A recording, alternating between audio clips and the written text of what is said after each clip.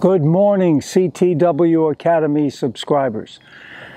In honor of Dan Evans, who won Washington, I think it was his second career title. Dan Evans has a really nice slice backhand. Actually, all the top players now on the tour are able to slice really well. But Evans uses it a lot, and he uses it to stay in the point. He keeps it deep cross court, but then he'll throw in that occasional little short drop shot, or not even a drop shot, but it's just real short and low. So he uses it so well. Many players are confused about what really is happening with a slice. So let me go over some of the basic fundamentals. First of all, with slice, you want a continental grip. When we think about a racket handle, which has these flat surfaces here, okay, I give them numbers, okay? So you've got number 1 on the top, that flat surface there. The little one on the side, number 2, 3, 4 is here, 5 is on the bottom. It's the same thing for a lefty going the other way.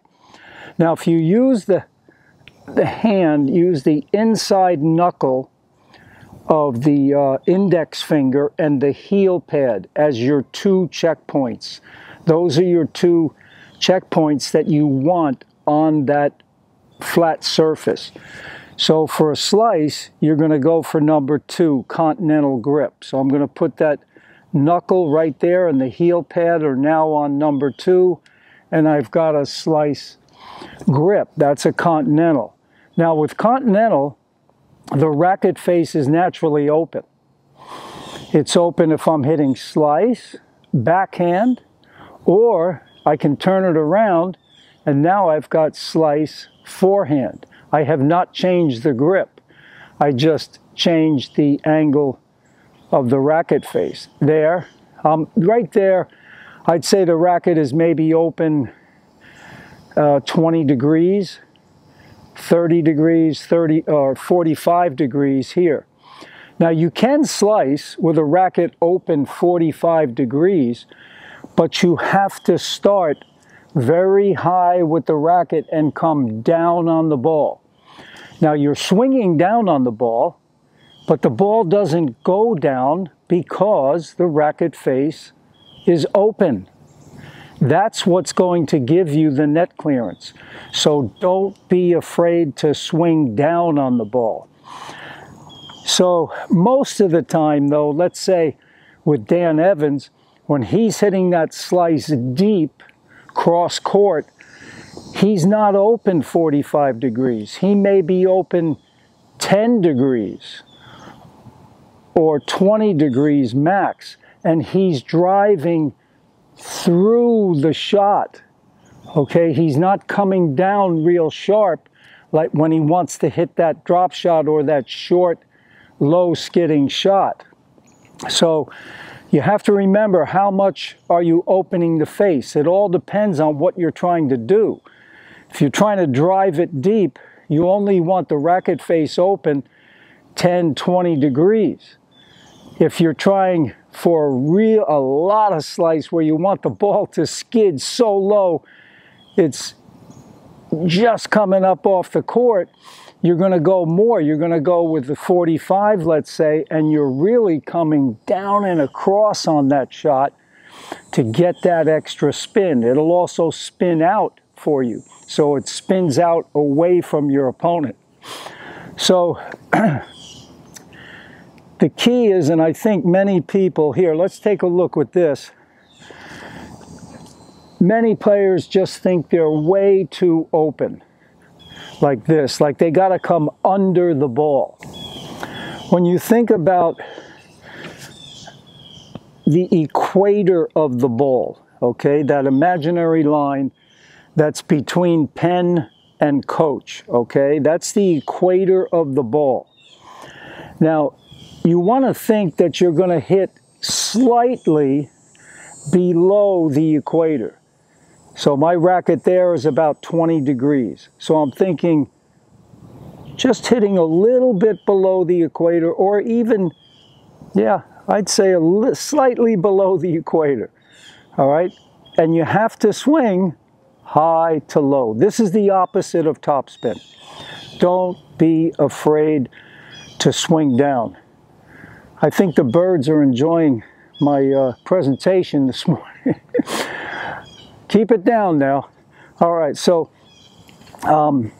you know, you're high to low. Racket face open, maybe 20 degrees. You don't want to think this, like I'm trying to come under the ball like this. That's not what a slice is all about. So here's what I'd like you to do first of all, to start off with. Okay, I want you to go to the baseline and just drop hit some balls. Just drop hit, and I want you to swing down so much. I want you to get that feeling of swinging down. Now you can come down and through and then come back up slightly on the finish. But it's almost like I want you to try to hit the ball in the net. And you're going to see, you're going to get that nice, low, skidding slice. Because most players are thinking, oh man, I got to open that racket face like that and hit, you know, under the ball.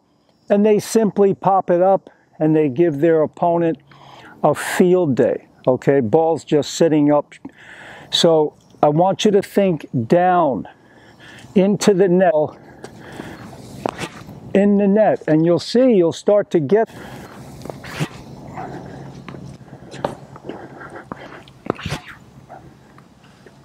you can see how that ball skids and stays low.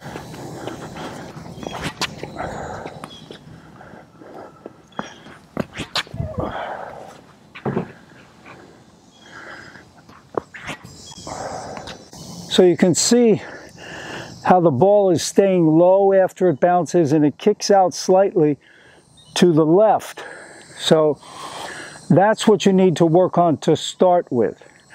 Then practice with a hitting partner or a pro or a ball machine, and maintain that mindset like you're swinging down on the ball.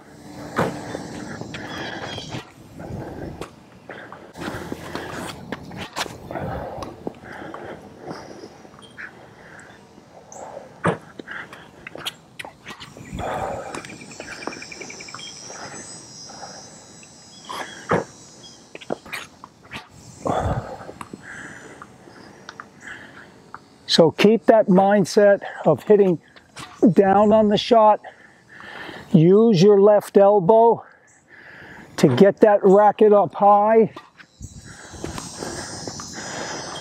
That's also going to help.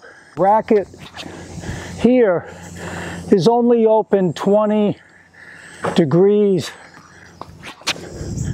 maybe 25.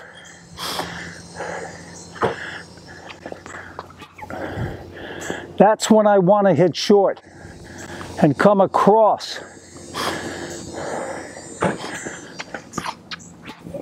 There it is. Really thinking about coming down on the ball. And you see how that ball skids and stays low after it hits the ground.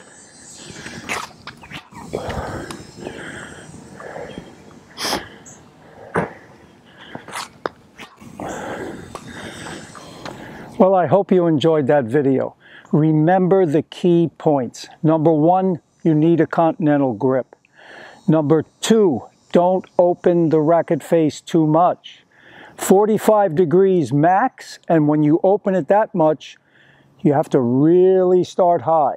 Most of the time you're going to use 10, 20, 30 degrees open, and you can still drive the ball deep. The other points, get the left elbow up so you can get the racket nice and high. And the last point you have to remember, if you're still floating your slice, try and hit the ball right into the middle of the net. Swing down on it. The racket face is open. you're going to clear the net, and it's going to be nice and low and skid-like. Please give this video a like, a thumbs up. I'll tell you, this tennis business is a racket. You know why I say that? I'm just joking, but I've been able to teach tennis for 50 years now. I am almost 74. In a couple of months, I'll be 74. And I've been able to support my wife, my 2 kids, 50 years doing something I really enjoy. You know, I'm out there helping people improve their game, and I'm getting exercise, and it's been a wonderful career for me. So use my 50 years of experience to help you take your game to another level. All the best, guys. Take care.